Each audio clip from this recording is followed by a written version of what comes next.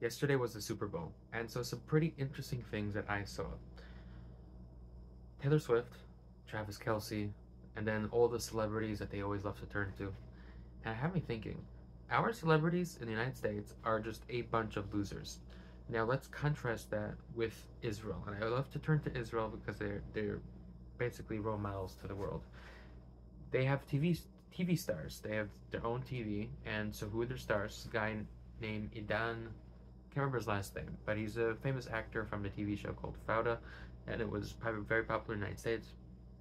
And he's not religious, but where Hamas started, October 7th, he picked up a gun, he fought in Gaza, he got seriously injured, and he pushed through the injury, and 2 weeks later he was on camera with bandages and all wounded over his face, and he gave this very powerful speech saying we're gonna survive and we're gonna make it and things like that. I don't know if he got back onto the TV show because he was too injured to actually act. But it made me realize that when you start looking at the stars, there's a singer called Akiva in Israel, and he put out a video after October 7th. It was like 3 weeks after October 7th. He started singing his own song, and he says, "I'm going to serve now in Gaza." It was just videoing, and this is a famous singer. These are famous people. These are like Taylor Swift level people inside of Israel. And they're going to serve to fight for their country and defend every single citizen, right? They all know someone who was affected by October 7th. I think Israel's a very small country, and so they're all going to fight. And you have more celebrities and more celebrities, and they're all on the front lines.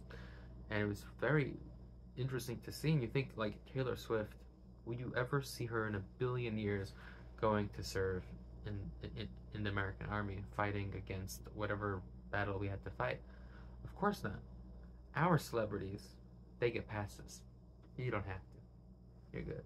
And again, I just want to put this out there for all those people that keep on saying, okay, so you join if you really want war. Just like to point out, I tried 3 times. I did not qualify. I have bad knees. Stop asking. I really want to. I tried. But I digress. If we go through the list, right? The list of people. You have our NFL players, and those are people who like to do, but they're drug addicts. They get angry all the time. They get drunk at Vegas. They get all these bad things. They get pulled over for DUIs. And yes, there's some good ones, right? The kicker for the Chiefs, what's his name? Can't remember his name, but he goes to church and he's very pro God, and he wears the nice suit, and he shows like you want to look up to him. But for the most part, that is not true, right? You have like Ice Spice who sat next to Taylor Swift, and she's literally shaking her behind for the world to see. And it's like, ooh, that's a role model for our children. And in Israel, their role models are picking up a gun and saying, "I'm gonna fight for my country." And these are massive celebrities. You have to understand that. These are really big celebrities. And I'm not saying that they're perfect, right? Obviously, I'm not saying that. But you have everyone, every famous person to go pick up the gun, going to Gaza, right? Hundreds of thousands of people. I don't see that happening in the United States, and we need to switch that. We need to turn that different. Ben Shapiro put out the rap song, and it was very interesting because for a second, for everything like this, just for 1 second, and it was gone. He became this kind of ooh for millions of Americans who otherwise would be listening to Nicki Minaj or Taylor Swift or whoever they were listening to, or Ice Spice, right? They did watch that video. They might not admit it to you, but they did see the video, or they saw someone watching the video, right? They saw someone reviewing it. They definitely saw it somewhere. They heard it somewhere. And so that's what we need to get to, is with celebrities not trying to get you to do drugs, not trying to get you to, be lascivious? No. Licentious. There we go. I think that's the word. And like I said in the previous video, I'm feeling good. And that's what we need to get back to. And America used to have that, right? America of old, that's what celebrity status was. Like you have I was thinking about Abraham Lincoln, who is he's a boxer, he's a debater, he's a skinny guy. Children liked him. All the good things. But he was also a little bit weird, and kind of like those type of people we have to start looking up to. Like George Washington. I know he owned slaves like everyone else in the world at that time. Like literally everyone owned slaves if you could afford it. But Of course, he was terrible.